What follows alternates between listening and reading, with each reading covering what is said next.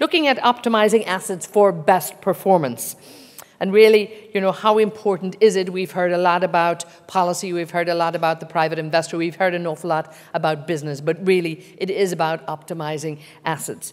I'm very delighted now to welcome here the Area Manager for Energy for the MENA region from DNV. Please welcome Mohammed Atif. Thank you so much, Mohammed.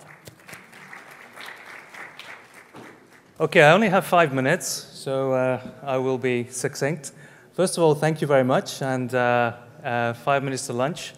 I do have to say, though, I am standing in for my CEO, Ditlev Engel. He fell ill at the last minute, so I'm sure you join me in wishing him a quick recovery. Before we proceed, how many CEOs do we have remaining in here? Any CEOs? Oh, fantastic. Any regional managers? Okay, listen, for those of you who are regional managers, if you want to become the CEO for a day or a week, take your CEO for the spiciest curry you can take. Believe me, the phone call will come. I'm out for a week, and you know, you're a CEO. And fortunately, I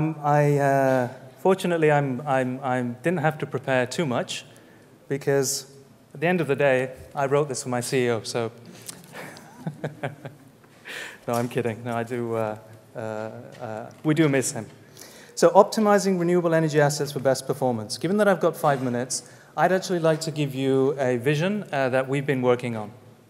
And that is, I think during this conference you have heard and you will hear about photovoltaics, you will hear about energy storage, you'll hear about the fantastic benefits of frequency and distributed generation, backup storage, etc.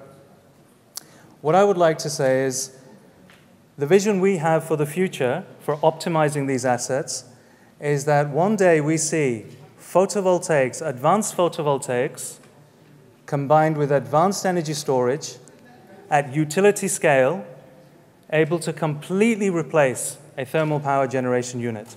We'll have the same flexibility, we'll have sufficient storage capability to operate day and night, follow load, provide backup, provide black start, and completely revolutionize the power systems as we see them. We saw some inspirational news on the 2050 energy strategy.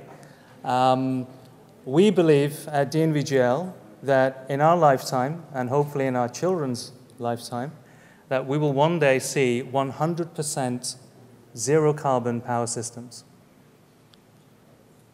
Thank you very much. That's it.